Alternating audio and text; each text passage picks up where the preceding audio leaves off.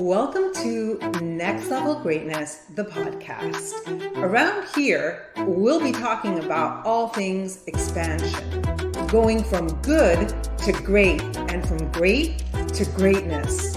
I'm your host, Barbie. Get ready for your next level. Let's do this. Welcome to Next Level Greatness, the podcast. Today, we are talking about going out with the old and coming in with the new. How to let go of limiting beliefs that aren't serving you so that you can become your highest, most empowered self. With this topic, we are diving deep into identity. A lot of times when we have limiting beliefs, for example, let's start talking about money.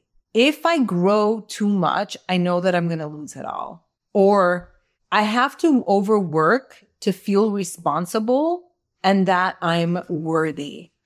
Or this was something that I absolutely dealt with. I'm afraid to grow my business because I'll get sick again. So in any of those examples, there is an actual benefit to holding that belief. If I grow too much, I'll lose it all. And I have to overwork to feel that I'm worthy or to feel that I'm a responsible person. Or if I grow my business, I know that I'm going to get sick again. What is your limiting belief that you are holding on for yourself? And what is the benefit? I can tell you that for myself, I'm afraid to grow my business because I'll get sick again. I had that belief for years and it kept me safe. It kept me safe like a ship in a harbor. And we know that ships are not meant to be in a harbor. We're not meant to stay safe. Or let's say that you had a parent, a mother or father who built a business, neglected his family, or the mom neglected her family. And then this is why you have the limiting belief, I'll just spend whatever I make, just like my dad. That also keeps you safe. That also keeps you from making your own mistakes. It keeps you nice and comfy in this unpleasant reality. And I know that it sounds so wild and crazy that our subconscious mind would rather stay safe in the harbor and say, you know what, I'm just not going to try to build a business because I'm going to be just like my dad, or I'm just going to be just like my mom, or if I build a business, I'm going to get sick. But the role of the subconscious mind is to keep us safe. It doesn't want us to grow. One of the exercises that I have for you then is to take an honest look and say, what is your limiting belief? Whether it's around money or something else. And how is it serving you? Because it's serving you in your life some way, somehow. And you might want to journal on this. You might want to take a piece of paper. You can burn it afterwards. But holding this belief is doing something for you. And for me, I was missing out on the joy and the pleasure that I've had the past 2 years of building my podcast, building my online course offerings, and the joy of rebuilding or growing my network marketing business. I was freaking paralyzed from the fear that I would get sick. So the next step is to ask yourself, what are the costs of having your limiting belief? And I actually want you to write them down because the costs are heavy.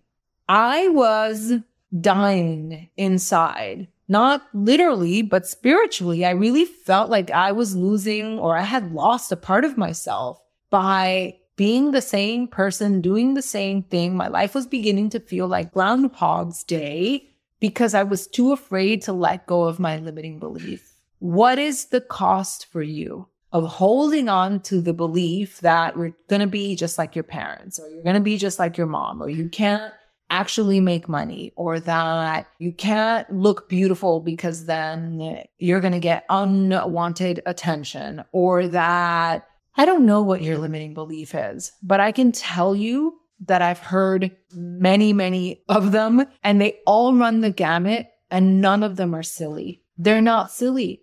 These limiting beliefs usually come from the subconscious programming that we had as children from parents, our society, grandparents, that they didn't mean harm. I mean, maybe some parents did, but they really didn't mean harm. They were just passed on from generation to generation.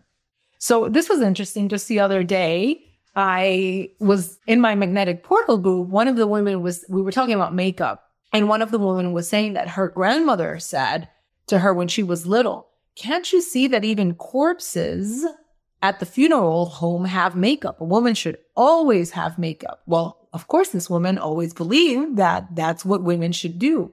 And she loves it. She loves being made up. But then someone that actually knew the woman in the group said, oh, well, that's funny because my uncle, I think it was an uncle, said, she saw her with a bunch of makeup on and she said, look at you. You are just so beautiful without makeup. You don't need it. Two very opposing views. Who's right? No one's right. I mean, at the end of the day, you get to do whatever it is that you want. But so many of us, we have constructed this identity about ourselves that doesn't really fit who we are. It doesn't really fit our beliefs. What is it that we desire to do with our lives? And so what if the woman who doesn't wear any makeup because her uncle said, you're beautiful without makeup, what if she actually desires to wear makeup? And it's a simple one. But what if the woman who feels like she has to wear makeup feels enslaved by it? And I'm not talking about the people in my group. I'm talking about hypothetical.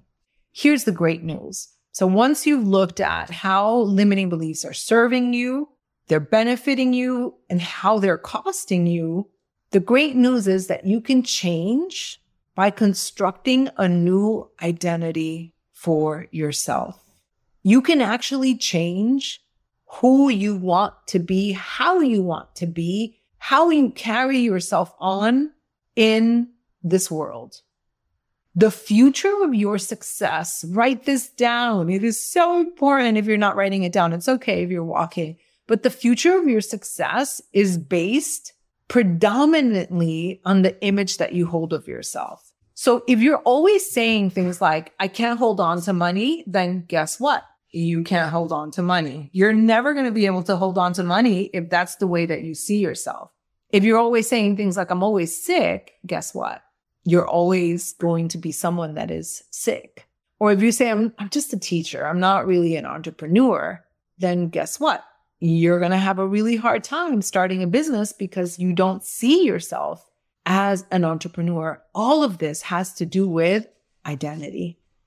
I want to introduce this concept of the logical levels of change model. And this is taken from neurolinguistic programming. I love it so much because at the very top is identity. This is how we can really bring about change.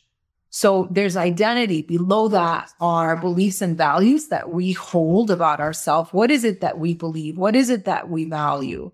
Below that is capability. What are we capable of? Below that is behavior. How are we behaving in the world? And below that is the environment. So what does our environment look like? Who are we hanging around with? Let's say you want to lose weight.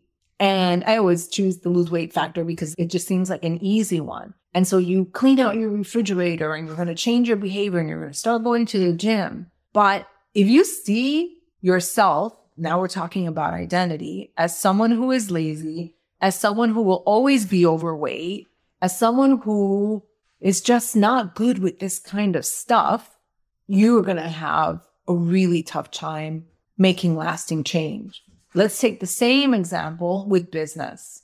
You start an online business. Let's say you become a body coach and you get yourself a planner and you start doing the behaviors that you're supposed to do and start talking to people and you say, okay, I'm capable, and you have your affirmations. But if you haven't done the identity work and you haven't really taken a look at who you want to be in this world, and you haven't changed it, and you've always been told that you're not good at business, you're good at mathematics, or you're good at talking to people, but you're not a business person, it's going to be really tough. So if we want to change, if you want to change, we have to change our self-image. We have to change our identity.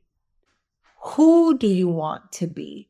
So I'm going to give you a little exercise on working on your present identity. So this is taking a look at yourself, an honest look at yourself now, and ask yourself, who are you?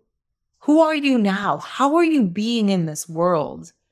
What kind of qualities do you possess right now? You may or may not like what you see, but you may actually say, wow, you know what? I'm a really good wife. I'm a really good mother. I'm a good husband.